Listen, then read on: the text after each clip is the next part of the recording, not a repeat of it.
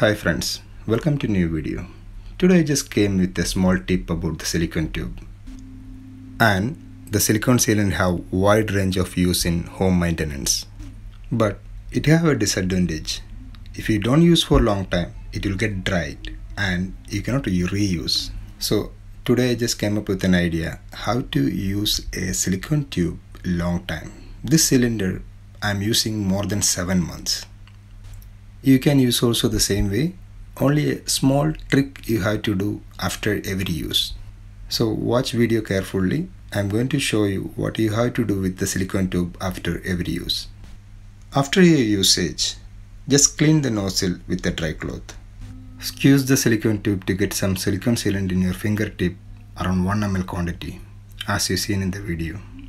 Squeeze very slowly, and when you get enough silicone sealant in your fingertip, on end of the silicone tube nozzle, you create a cap as you see in the video.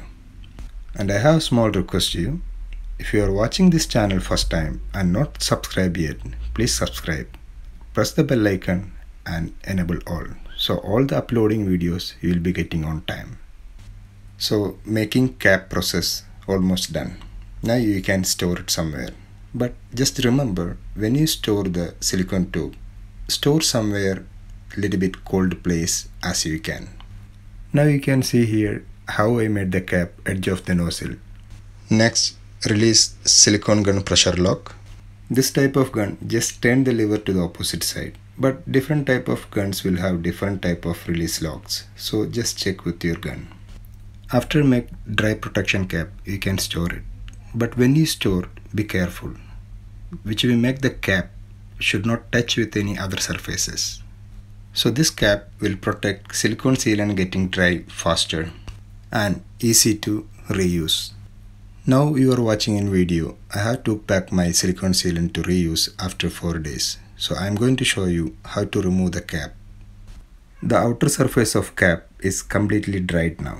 So we have to remove slowly, carefully. Hold the cap and pull back, but very slowly.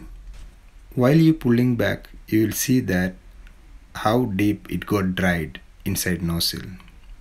So very slowly and carefully remove the dried part from inside nozzle. Because if it is break inside, it will be very difficult to remove. If it's break inside, you have to use any small wire or something and slowly to remove the broken part.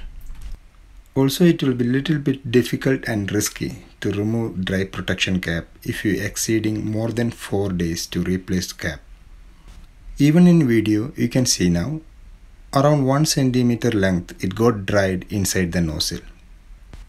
So my suggestion to you to replace the dry protection cap maximum 3 to 4 days, not more than. So if you don't have usage for long time, just replace the cap every 3 to 4 days. So you will not get waste the silicone tube. You can use it long time. Now you can see in video the silicone sealant is coming out very smoothly. So the same way you can create dry protection cap again, store it back. Thank you friends. Thank you for watching video.